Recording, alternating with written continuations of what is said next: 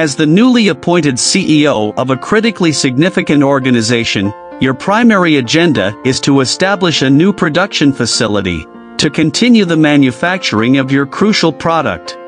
The proposed site is promising, the architectural designs have been finalized, and the construction team is prepared to commence work.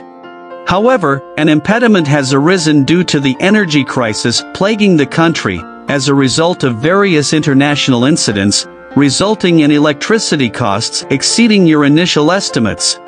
In light of this, urgent action is required to procure carbon-neutral energy sources. But the one thing you definitely wouldn't choose to do is build a nuclear power station, right? The construction of a nuclear power station is a significant undertaking, as demonstrated by the Hinkley Point C project, which is currently under construction in southwest England.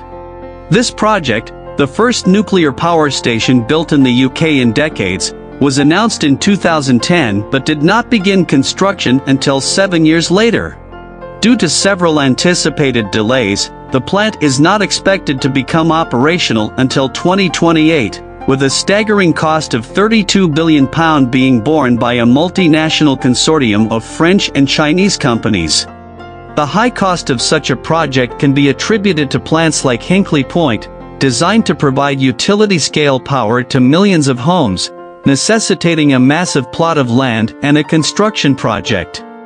However, if a nuclear power station were to be built on a smaller scale, such as for powering a single factory, it could be more affordable and easily scalable.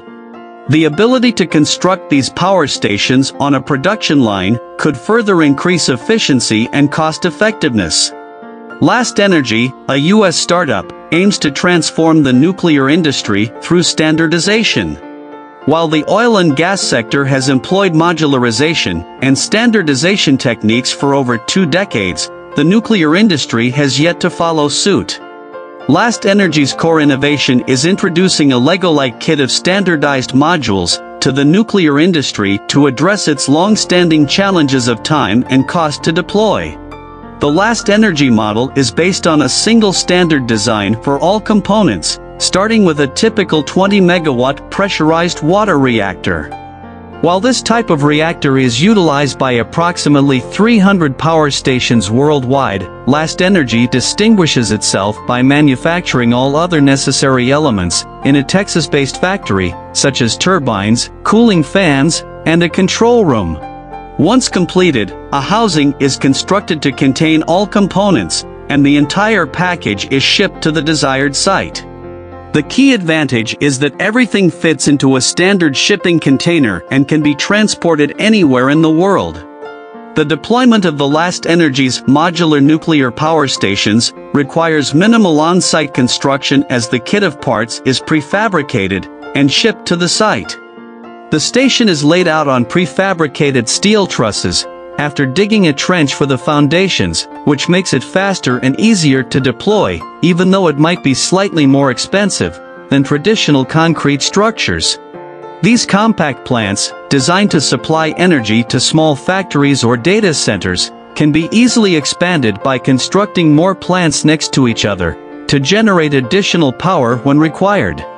The energy can be delivered directly to the end user, or routed through a national energy grid.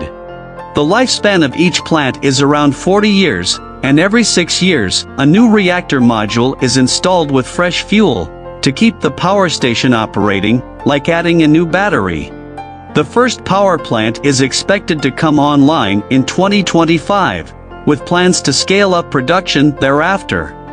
If you enjoyed this video, leave a like and subscribe to Wonderful Stories. Thank you for watching, and we'll see you in the next video.